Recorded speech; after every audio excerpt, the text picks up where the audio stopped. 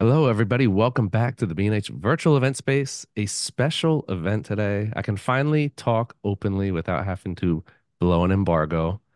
Oliver Halfin joining us with Leica today. We're talking Oliver's work, and there is an exciting release that has just dropped, the Leica SL-3. So we'll be weaving that into the mix. Huge thank you to Oliver for joining us and to Leica for hosting today's event. Oliver, how's it going? I'm good. I'm good. How are you, Derek? Thanks for having me. No, thanks for joining us. I know we got you up early this morning. You're joining us out from the West Coast, so huge thank you. It's a special time for us. We had to work this in to make it happen for this release, but we're excited to have you on. Yeah, thank you so much for having me. It's really great to be here, and I'm excited to talk about my photography and my experiences with the SL3. Awesome. So we'll start it right there. What brought you to photography? What got you interested? How long you been doing it? Where did the journey begin? For me, I started in about 2015, and I started pursuing. I was a big fan of music, and I started really in the music photography space. And for 5, 6 years, I was working with artists and music artists in different ways, shooting artwork and going on tours. Um, and then that evolved for me, and I started moving more towards the fashion world. I was looking to expand just visually what I was doing, and then I mean, cut to now, I'm mainly in the fashion world, but also in the commercial world, and the documentary world too. And I still do a little bit of music, but not so much anymore. But it's been a long journey over the last 10 years. Where's the I, passion I at moved, now? sorry. Where's the passion at now? Has fashion taken over, or you still have that passion for music? Fashion's taken over, but also so has photojournalism. So, fashion, Interesting. but creating meaningful and impactful stories. Really, storytelling has taken over for me. Interesting. Yeah. So with fashion, I guess it's more of you're creating the story. With documentary, it's finding the story, or what's the difference between the two for you? I think with fashion, there's more scope for me creatively. So I get to usually work with the client and kind of come in with my input and have more creative leverage depending on what it is and what is the brief. And then with storytelling, I mean, some of my other work, I'm traveling and documenting and going to different places and capturing real stories and cultures. And I think, I mean, that really does tie back into fashion and what brands strive to do. They'll strive to get influence from different places and cultures and art and bring that back into their work and their designs. So it all integrates. I enjoy the different worlds I work within. Interesting. You do all well. I want to point that out. I mean, one of the things that jumps out about your work is it's so the colors. Your color work is, and I don't say this often, there's something about the colors. I mean, color is so emotive, and there's something about when the colors are right that it just draws you into the image. The way you see color, the way your images just just grab you. Is that how you see? I know some people it's just they don't really see that way. It's just they happen, things fall in place, but is color really something that jumps out to you? Or how do you see color versus black and white when you're capturing images? What draws you? For me, for a long time, I was just taking pictures and really enjoying black and white. And I do love black and white. And I think my heroes and sort of influential people that I look up to in the photography space are mainly black and white photographers. And they're like Magnum photographers, Leica photographers, people like Elliot Erwitt and Mary Ellen Mark. Um, and and Jim Marshall in the music space and photography. It really has a timeless quality in black and white, and I do love it. But then I think just due to the nature of work and commissions, I was having to shoot more in color, and then I really and started to embrace that over the years. And I think it's more recently I've become a real stickler with colors. I'd say in the last 5 years. But now, yeah, I'm really specific with colors and grading. I mean, if that's whether I'm shooting with film, if I shoot with film, I'll go and develop my film and then print by hand. So I'll either print by hand myself or I'll have somebody else do it for me. But then that's a whole process where you can really fine tune all the different hues and the colors, and if there's like a slight bit of too much magenta in the shadows, or it's a little bit too much yellow in the highlights or too blue in the highlights, and I really enjoy that process. And I think actually that hand printing process really helped me in my digital process. So really learning how to get into the darkroom with an analog process and spending so long on the specifics of between the shadow, the midtone, the highlights. Um, then now when I'm editing digitally, I think I'm a lot more competent in a digital grading space. And actually, to talk about Leica, one of the main things I love actually about Leica and the SL3 is grading. That is probably the main thing for me, is just compared to any other camera brand I've used, there's just so much leverage for grading colors.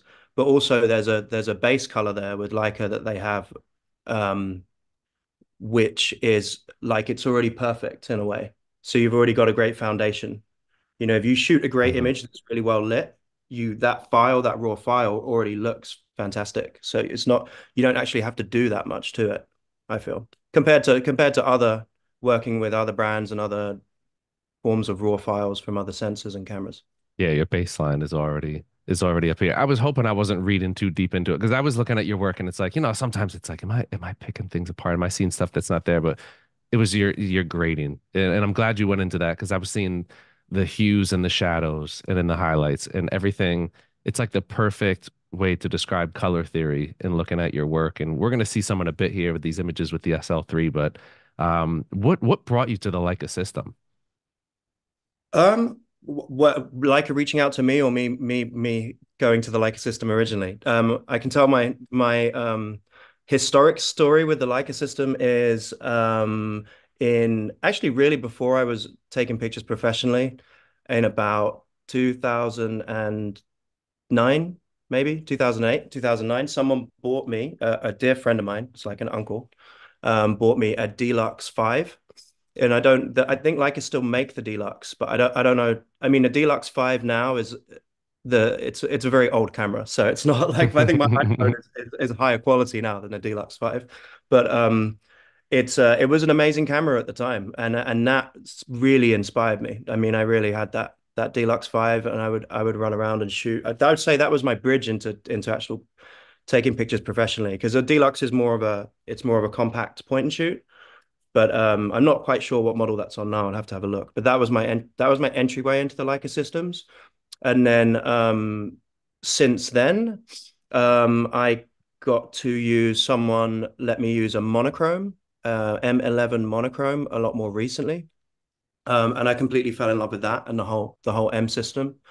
And the M system for me was, it's a different system. It's manual. You're focusing manually, but I love that you can really slow down, and it feels like a lot more. I mean, it is modeled on film cameras, so it feels a lot more like you're shooting analog. Um, and then bridging to now on the SL system, I got to use the SL2 last time. I don't have one, but I really really love the SL2, and cutting to recently, Kiran, who was the marketing manager for Leica, contacted me and said that she liked what I was doing, and she'd be interested in seeing if I'd like to take their new camera, the SL3, on my adventures and trips that I had planned, because I had quite a lot coming up. Um, so then I got my hands on the SL3, and also, firstly, when Leica contacted me about that, I was very honored because, as I said, all of my heroes and Magnum photography heroes, really, that my main influence are all Leica photographers. So it was a big honor for me. Mhm. Um, and yeah, getting my hands on the SL3, it's kind of like the perfect camera for me, because I also shoot video too. So I'm making films now. I'm directing films. Some of them have more budget, some of them have lower budget. So sometimes I'm filming everything myself. Um, so it's great to have a camera that is just completely capable in the video space as well, but is also takes phenomenal pictures that are really, really high megapixels. I know that's the other thing I wanted to talk about, was just the quality. of the sensor, the quality of the resolution of the files, Mhm. and it's also compact. You know, it's not so big. And I won't name like other brands that I've used in the past, but it would be I'd have to lug around a lot of kit, you know, and I'd be traveling and going to places like Egypt or where you actually it's hard to bring cameras in. You know, Mhm. it's not that camera friendly. Some places, some countries. So it's good to go with a more compact kit, you know, and having something like the SL3 was just fantastic to be able to go to either video or images. So Yeah, I was surprised to see. I mean, they knocked it down. I think it's 1.7 pounds, and it's noticeably from what I've heard, it's noticeably trimmed down from the previous. I mean, I've shot the SL2S, and I don't mind a little bit of weight. I mean, a little bit of weight lets me know that I got a solid camera in my hands. It's good quality, but less weight is always better, especially when you're carrying it around, you're working long hours and traveling as you are. You want that lighter weight in your hands. The one thing for me that stood out, I don't know if this is a big thing for you, but is having that little the tilting touchscreen LCD. yeah. Because it's like for me, I was like, I never saw it coming with the Leica. I've just gotten used to the just having the LCD plastered there on the back. But is that a major thing for you? Yeah, for me, I mean, yeah, the weight thing as well. I think because I had an SL2 for a while and Mhm. borrowed one, but the SL2 is noticeably heavier, but it is something is with weight. I think like if I'm in a studio, it just depends. You know, in a studio, it's nice to have a bit of weight, but then when I'm on the go and traveling, it's like especially when you've got to carry gear all the time, you know, it's like it makes such a difference.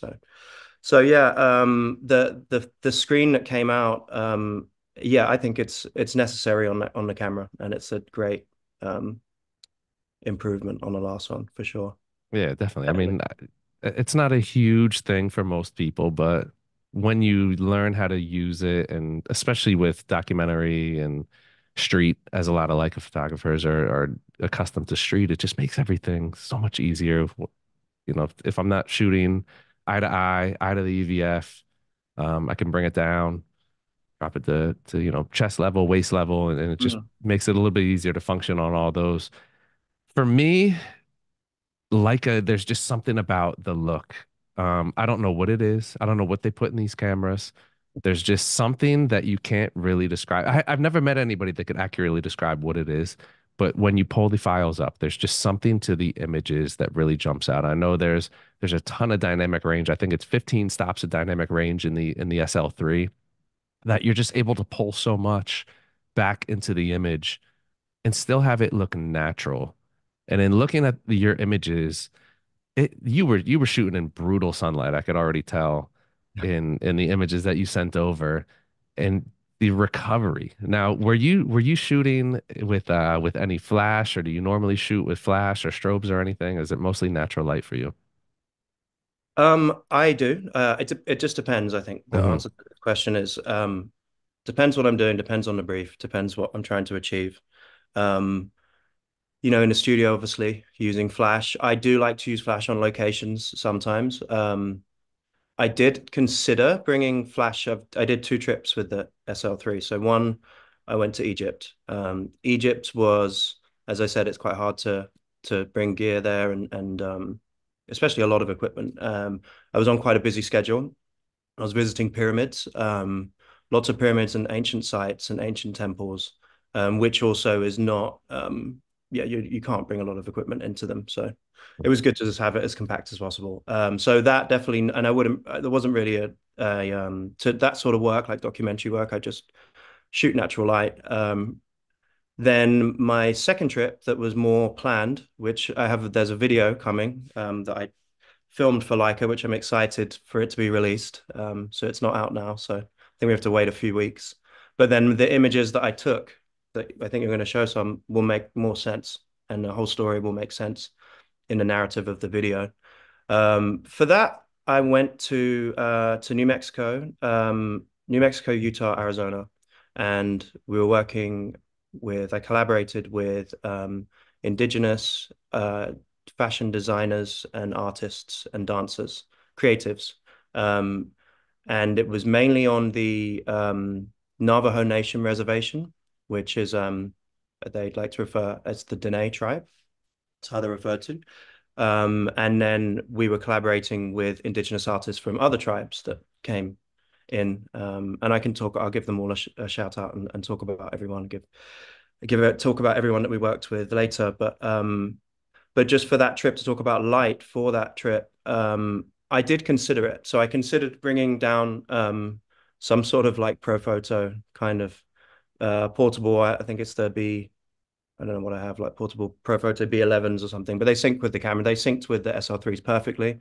I was using them in New York for more fashion work there. And I considered it, but then I thought, I'm just going to go natural light for this. And I didn't want to, I knew we had a really busy travel schedule, so that was hindering it. And I just thought, I just wanted to like flow and shoot organic and kind of work with the natural light and the colors and textures of life, And I brought two reflectors. So we had some of them were with reflectors, but I think most of the images I showed you are just naturally lit. And I also thought back to me as well, Leica, it feels more like a camera to use in natural light for some reason. I don't know why. I think it's down just because in my head I'm always thinking about history, So I'm thinking, and the great pictures I love in history are all just like, naturally lit photographs generally. Yeah, you want the power of the camera to really just flex. Yeah, You know? exactly. That's what it is the power of the camera flexing, not how good your lighting setup is. It's just this is I how know it's great. almost like too This is easy. just like, yeah, yeah, exactly. It's like cheating. I Um, know. no, it is. And there is something about like I said with Leica with those files, And what you said about what it is, the nature of what is it with Leica that kind of elevates it. And I was talking to someone the other day, and it's the manager of the New York store. So I'll say shout out to Rob Tyrrell. And we were talking about Leica and what it is and the ethos of the brand and why that does elevate you. And it does. It's like you walk onto a set and you have a Leica, and all of a sudden it's like you're elevated to, you know, amongst all the photographers or whoever's there. And there is just something, and even just with the image quality, the build quality, but really the image quality, it's something else. And I think it's probably due to the fact that they're hand making all their cameras still in all the Leica are hand making cameras in the original factory where they started, 200, nearly 200 years ago. So I believe it's the original factory. So like, I don't think anyone else is doing that. So I'm sure that has a lot to do with it. Yeah, it's just that level of craftsmanship Yeah. and work that's put in. And then as you build the technology out, and I think when I think of Leica, I think of very simple design. And I think with this, when you see the autofocus, for example, what is it? You're combining it's a hybrid autofocus system, has phase detection, contrast detect, and object detection, all working together to provide the most accurate autofocus that you can get. And it's little things like that that you take the simplicity of Leica, because I've always seen Leica as just simple craftsmanship that's just done really well. But the autofocus, this hybrid autofocus system, is a perfect example of how you can take technology and not really complicate the simplicity of the system, just make it better in ways that you need to make it better because we demand it now. Photographers, there's so much technology out there making things better. We demand it. We become used to it, and we've gotten away from the manual focus, the zone focus. We want to Mhm. have the autofocus. We want to be able to pick up a face. We want to be able to pick up a body. We want to be able to pick up subjects, everything. And I think that building out on an already great system, it's a no-brainer. This they took the SL2, which I think was pretty much a perfect system, and made it even better, which is hard to do. Yeah. Yeah. Because SL2, like you said, it's a great camera, and it's hard to make it when you got I have the SL3 here, by the way. So Oh, there it is. there it is. Which lens do you have on there? It's the 24 to 70. Okay. And that's what you used for your I project, or? I was using I've used a lot of different lenses. I used the 35 um and the 35 2.0 f2 and the 24 to 90 I was using f4. Haven't used this one as much. This one has come to me recently, so I'm looking forward to using this. This wasn't on the project that um I shot that I've showed you for Okay. Leica. That was the mainly the 24 to 90 and the 35, but then I also had an M Summilux 50 and 35 with the adapter. So I was using some of the M lenses as well.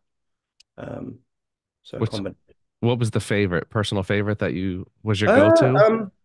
well, I mean, I they're good for different things. I love the M lenses because I love the hybrid look of having a camera that looks like this, a modern camera, and then having a vintage looking lens on it. I just think it's so cool that you can do that, you know. Mhm. Um, I really enjoyed that. Obviously they're only manual focus, so it limits you a lot. And I kind of shot myself in the foot sometimes because I would be shooting outside in its bright sunshine and say Monument Valley, and I'd be shooting with the M, and then I'd go like really shallow depth of field, and you can't, because it was manual focus and it's hard in the sunshine. I would get some out of focus pictures. So I would say it depends what you're doing, but yeah, then I'd switch to the 35 2.0, and that would be great, because then everything was pin sharp. But it's a slightly different look on the M lenses, and I like that, you know. Mhm. I think when I wanted to go really shallow, I would switch to those lenses. And when I wasn't thinking so much like that, I would switch to the newer lenses, the native. Yeah, there's a million Leica photographers out there right now. Like, what is this guy talking about with autofocus? They love Leica photographers love that M. The M glass, from what I've heard, is just it's worth the you go. I know a lot of Leica photographers that shoot wide open, manual Yeah, focus. The risk, the reward is worth the risk because it's that good. absolutely. And actually, most of my pictures were shot wide open, like focus, most of them. But it was, I think, what I'm trying to say is when you're on a faster paced shoot like that, where we had three models and like wouldn't lots of different looks to shoot, and we had to move, we had to travel. I was doing some of the driving. There was like a limited production, and it was everything had to happen quickly. I didn't have a lot of time on my side. It was yeah, I'd say sometimes it's safer to just be have an automatic. I know it's like you don't want to come back and have everything out of focus. You want to get something, but Yeah, but no, but it is worth it. And I mhm, think from that trip and what I shot, there's like some examples that are just phenomenal that are wide open, on the mhm. airplane. So that is the magic of Leica, really, in essence. Now on the video end, did you shoot a lot of video out there or no? I did. I want to give a credit to my DOP who worked with me, collaborated with me on this shoot, was Joe Cami, and he was fantastic because we put the production together pretty last minute, and there was a very small crew, so it was quite a it was quite an ambitious production, quite an ambitious task. I flew to New Mexico, and then I connected with Amy Danette Dior, of For Kinship, which is her brand. Amy and I met last year on a shoot and really connected. And I'd always wanted to work with her. Her story is really inspiring. Amy For Kinship is like an umbrella brand that is works with upcycled textiles and also looks after creatives, indigenous creatives throughout the reservation. Could there be skateboarders or designers or artists or dancers? And Amy has a number of foundations, and one is the Dene Skate Garden, which is a skate park which she built on the reservation. She got funding for to build on a Navajo reservation, to give the young people and the kids of the community something to do, something to inspire them, and somewhere to skate. Um, so what I wanted to do was connect with Amy and work in a route that was going through the different sacred kind of national parks, but they're sacred sites and also part of the reservation, and photograph some of her clothes and photograph the artists that she collaborates with. So there we had Luca, who is a singer and model and artist, who was collaborating with us. We had Tan Povey Martinez, who is an indigenous dancer, and model as well. And then a guy called Sean Shine Harrison, who is a skateboarder, famous skateboarder from the area and skateboarding instructor who teaches the kids there. So it was different different characters, and we were trying to go through the different sites, different areas, which all have different colors and textures. So Monument Valley is very red and orange, and then we went to other another place called Bistai Wilderness Area, which is very kind of white and like really interesting rock formations. And then we went to the skate park. I also went to a school and I did a talk actually. And I haven't told anyone about this, but we went to a school on the reservation, stayed the night in a boarding school, and I did a talk about photography to the kids in the morning, which was nice to do in the middle of Awesome. filming the whole production. Um, but really, that whole trip was over 3 or 4 days, and it really was putting the camera through its paces, and us. So it was me and Joe, my DOP, and then the rest of the creative team. And then the drives are really long. So we went from Santa Fe in New Mexico, and we drove to Monument Valley, which is on the border of Arizona, Utah, and New Mexico. And that was a 10-hour drive. So we drove for 10 hours all across the landscapes. It was nice. We would like share the driving, and then I would take pictures out the window as well. So it was nice, like taking pictures of all the landscapes as it was changing. And then when we got to the national park, which is actually it's a reservation, Monument Valley. So we thankfully got permission from an indigenous native who lives there to be able to take pictures on their land. And Monument Valley was just phenomenal, and it's just like nothing I've ever seen. But yes, we shot a lot of video, so hours and hours of video on the SL2 and the SL3. But yeah, when it's all released, you'll see it. So I have a video that I'm quite proud of Oh, that's I coming can't out wait to see it. I with the mean, whole trip. So I think I've explained most of it, but you'll kind of get a full understanding when the video drops. yeah, definitely can't wait to watch that video. I mean, 8K, ProRes 1080p. I think it's up to 8K. All the frame rates, quality settings, recorded internally, externally without limit. ProRes 422 HQ recording. I mean, it's holding up its weight to anything else that's out there at this level of a camera. You're getting a 60 megapixel full frame camera with up to 8K recording. I mean, what can't you do with it? It's kind of everything you need, right? Yeah, it's everything you need. Yeah. And it was, from what we were doing, we'd start before sunrise. So before sunrise, it was like really, really low light. And then it'd be freezing cold because New Mexico, it was in January. New Mexico in January is really cold. Um, and I thought it would be warm because it's a desert, but no, it gets freezing. And but we were lucky because we had a little break because usually we wouldn't have been able to shoot at all. So that we were Mhm. we were blessed that we got like a break in the snow and the storms. And it was kind of somewhat sunny, but still we stayed the night in Monument Valley, in a traditional indigenous dwelling, which is called a hogan.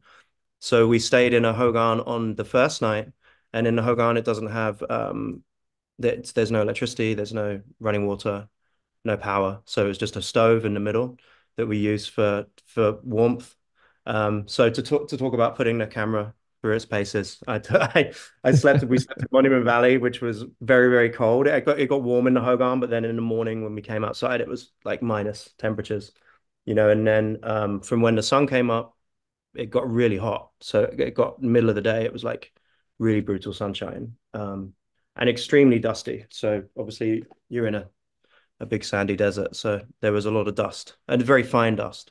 Mhm. So I think in terms of putting the camera through its paces, and in that sense, it was amazing because dust proof, when and lasted all the different temperature fluctuations, perfectly.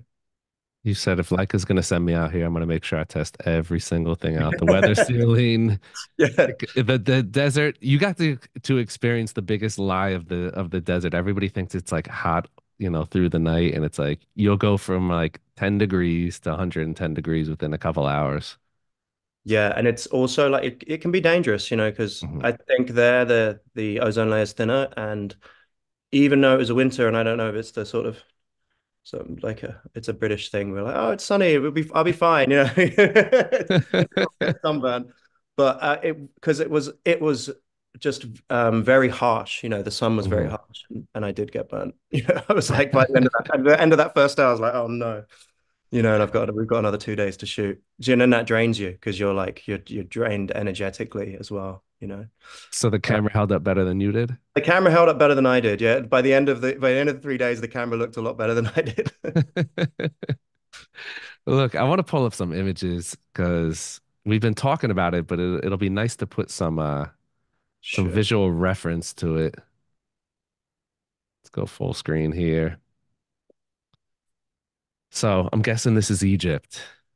This is Egypt. I did a week in Egypt in December, and I went there December. I hadn't been there in the winter before. Usually, I've been to Egypt a lot.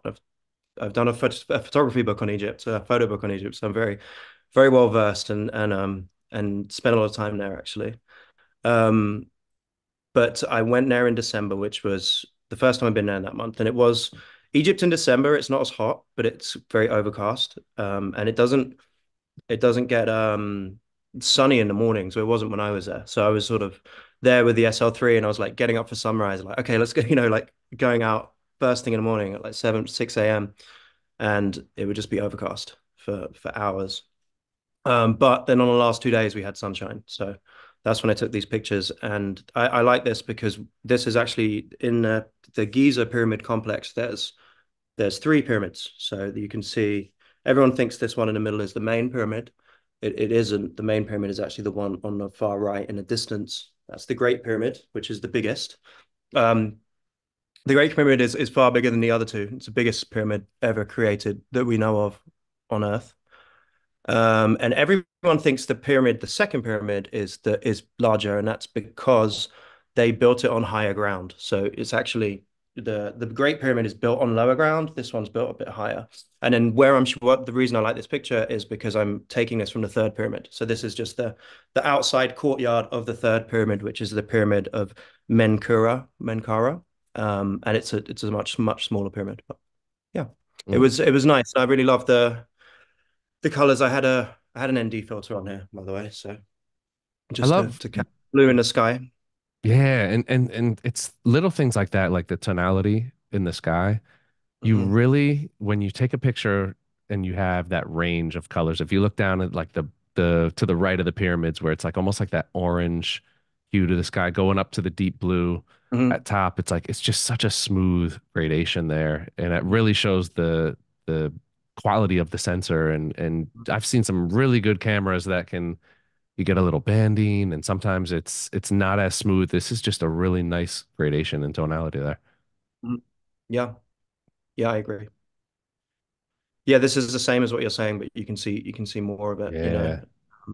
I just and also I don't know how much we can see it through the screen on Zoom, but just the sharpness. That's what I love. This is so sharp. I know I haven't. This is when I used the SL3 and I came back, and after this trip when I was taking pictures like this and kind of zooming in, I was just realizing, oh my God, how this is this is so sharp. Everything's pin sharp. And there's just so much to work with, so much detail. Like I said, color wise. Yeah, I was gonna say Zoom probably isn't the best way to view anything, but I already know from using the SL2 that the image quality when you pull this up, especially at 60 megapixels, it's just a ridiculous amount of information there and the detail. I'm guessing all the way back to the people right in front of the pyramid is just insanely sharp.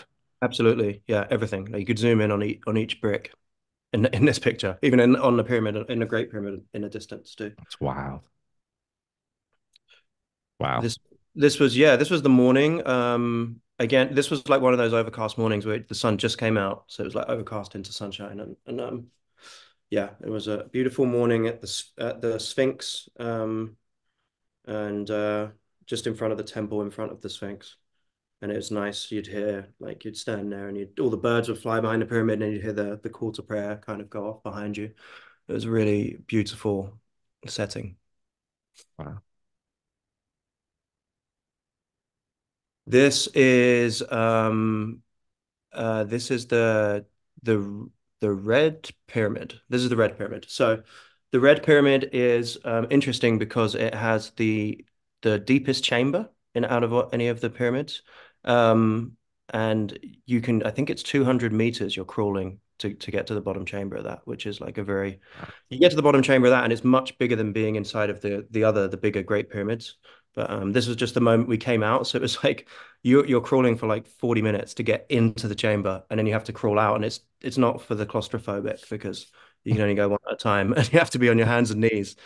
And I was even quite, I do a lot of, go to a lot of places and climb things, but and go, go into temples and climb different things. But this was scary for me. But yeah, this was the moment we came out. And then, so the next picture, this is going into New Mexico. This is Bisti Wilderness Area. Awesome. Bisti Wilderness Area. This was picture, I think, was on the SL3 with the 50 mil M lens, the Summilux, I believe. That Uh, this range. this just really interesting rock formations there. So it was something, I think it's like clay, so it's always changing. It's kind of like rock mixed with mud and clay.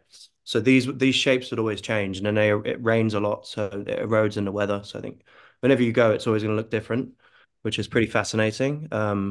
And it's quite hard to get to. It takes a long time. So that was really nice that we did like a fashion shoot there. So it felt special, like a really, really unique location. This is where that dynamic range shines. It's like you have such Yes. a, it's, you go from white, almost white formations with the sun beating down on it to even into the shadows. It's like if I zoomed in here, Hmm. you're still going to get detail Hmm. down into the shadow ranges, which is awesome. Yeah. And again, I think this image I haven't done that much to it edit wise. Yeah, this is just this was a shallow what shooting wide open and this was with the M lens too. This was Sean Shines, the skateboarder who came and modeled for us afterwards. So he's a great person, See, this is very where you can talented. see why people use the emblem. There's just something about it. There's just such a character to the look. It's Yeah, it's cinematic, I mhm. think that's when I've started using Leica and EM lenses, I'm like, this is just very cinematic and it is completely unique to anything else, like you said. Yeah, can't even describe it. This is Sean as well. This was in the skate park. I just like this lens because of the focus, the picture because of the focus. And there's a whole series that kind of make more sense in the story for these, which Mhm. are in video. But yeah, I think I love the look. That's Awesome. yeah, Sean on his ramp. And this is a beautiful skate park because it's in just in a small town, which is off to the right.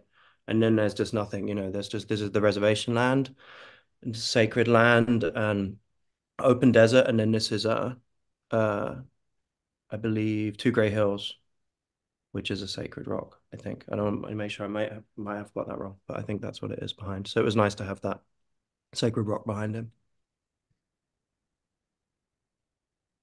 This was in Monument Valley. Um, just one of the pictures we took in Monument Valley. But yeah, really love the tonality. Yeah, the colors, it's Yeah. beautiful. This is in Monument Valley too. So this was a just a big pool of water that we discovered in the middle of the park. We were mainly using a location kind of like 300 meters to the right of this image, and then we decided to walk for some different looks and different locations, and then we came across this pool of water. So we did a whole series here, which was really nice because when the sun hit it, there was this whole change in color and hue. The sun hit it and it was blue, but then it went to pink because it was reflecting with the orange and the blue of the sky, the orange of the land and the blue of the sky. But yeah, it was very interesting. It's And just crazy too when you look in the background and it's like just the detail, the little nuances where you don't have any haloing, you don't have any, it's like artifacting. It's just nice, crisp detail, even all the way to the back edge of the image. yeah, yep, yeah, yeah. This was in Monument Valley too. So again, Beautiful images.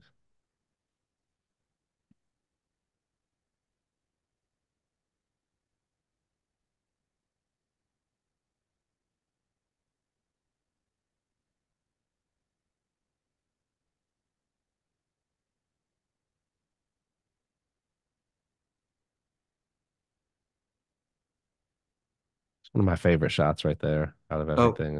I thanks. love it. Just the juxtaposition, with her, with the tree and that Yeah, beautiful I light. really love that tree. We we created a lot of imagery around that tree. It was the Love only it. tree there, actually. Oh, really? Yeah, I didn't see another tree.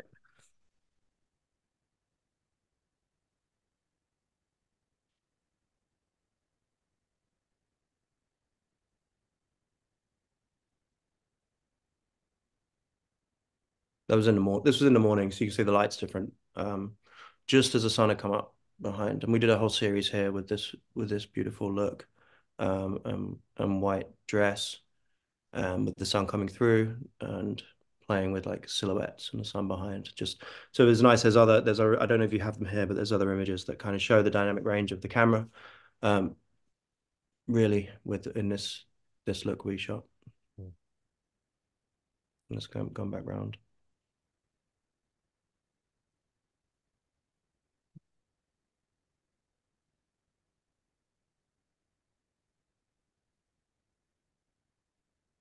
Beautiful light. Thank you. Wow. Oliver, man. Wonderful stuff. Wonderful stuff. What's the overall impression of the SL3? What sells you on it? My overall impression of the SL3, I love it. I mean, this is for me, but Leica, this is would be is my main go-to camera now. You know, like the M camera, the M11 is great, and I love that, but it's for different purposes. You know, Mhm. but this I think if my main, I'm going to have one camera with me as an all-round camera. It'll be the SL3. Um, I love it. As I said, it's the quality of the images and the dynamic range, but also everything I did, of putting it through all these different sort of. I don't know how intentional the tests were, but they ended up being tests for the camera. All the different things I did, um, and I it guess shows me it's just a great camera to have with me, just for everything. I mean, but also I used it, and I haven't shared any of these pictures yet, but I used it during New York Fashion Week, so that was a whole different scenario.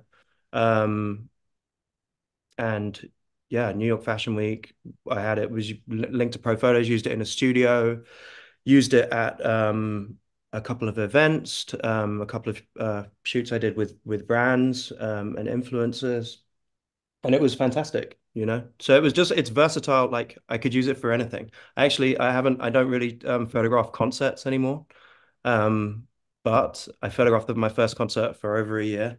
Um, which was at Madison Square Garden, and I I took this. So I was like I haven't used an SL camera to shoot a concert with before, and I used it, and I was like it was fantastic. Just because the colors as well, you know, with a concert there's a lot of like extreme highlights and you know and different things going on and strobes and but it's fantastic, and then you have all the range to adjust everything. mhm, So I can safely say that I've used the SL3 in like a lot of different scenarios. for everything. And Yeah. I gotta say, I'm so glad you discovered color photography and didn't just stick with black and white because it would have been a total disservice. The way you see colors and the way you grade, and it's just beautiful. So Thank I you so just much. I still I don't know. I'm in my color era at the moment, but I might have a black and white era again. we'll forgive you. We'll give you a little leeway on there. Now, I want to That's thank you like, again for joining us, especially waking up early. I apologize oh for getting yeah. you up at the crack of dawn, but look, I think this is worth every minute. It's a wonderful system. You did it justice. You put it through the paces. That's what we want to see. We want to see that the cameras hold up to the increasingly uh, difficult demands that we put there. So Yeah. let's see. We did Thank have you. a question. Oh, it's We're a gonna question. slip. Yeah, we're gonna slip a question in here. Thomas joined us on YouTube. Isn't there something you can do with the M lenses and a button on the back, maybe autofocus or shows the exposure, something like that? You can punch in. So you can with there's this button here. And this was actually saving me, especially, I mean, the thing is, if I was say in a controlled environment, with the M lenses, then it's a lot easier to focus. But like in that Monument Valley setting, when it was just the lights everywhere and it's hard to see with the sun because it's so harsh, Mhm. that I would go, this would save me with the back screen, and you press this button and it punches right in. So then you can focus easily. So that's how I was focusing. A lot, Mhm. not all the time. I thought it was at first I was like, oh, it's kind of like cheating, but then I was like, no, I need to do this. Yeah, so you'd hit that button and then it jumps quite far in. I think you can jump in different stages. So Yeah, and we'll drop a link so you guys can check out the SL3 and all of its specs. I know we didn't cover all the specs here, but we have them all available there online, all over. You can find them. We did a wonderful video on the SL3 for B&H. You can check that out on our YouTube. Also head over to the product page there. Danny will get that link dropped into the comment section for all of you to go check that out. But full customization on this too, right? You can go in the yeah, screen and really kind of manipulate yeah. the settings around how you want them. You absolutely can. And look, I love this that there's not that many buttons on it. So it's like compared to other cameras that just have a lot of buttons. And I think that is the magic of Leica. It's, it's just simplicity. When they innovate, it's still everything stays simple and true. So there's not only buttons, but you can change these and completely customize these. So this can be your aperture, that can be your ISO, that can be your shutter. You can customize them however you want. So I will like load my custom settings onto it. So when I get onto it, I just flick to my custom settings, and it's how I remember to use the camera. And I guess in Awesome. yeah, they can assist you in the stores and help you show you how to do that if anyone needs to know. Definitely. Head to the Leica store, head to B&H. Well, B&H, People all over. There you go. People all over to answer your questions, help you guys get set up. Huge thank you again to Oliver and Leica for making this happen. To all of you out there for tuning in. That is it. Another edition of the B&H Virtual Event Space now in the books. Catch y'all next time. thank you, Derek. Thanks, Oliver.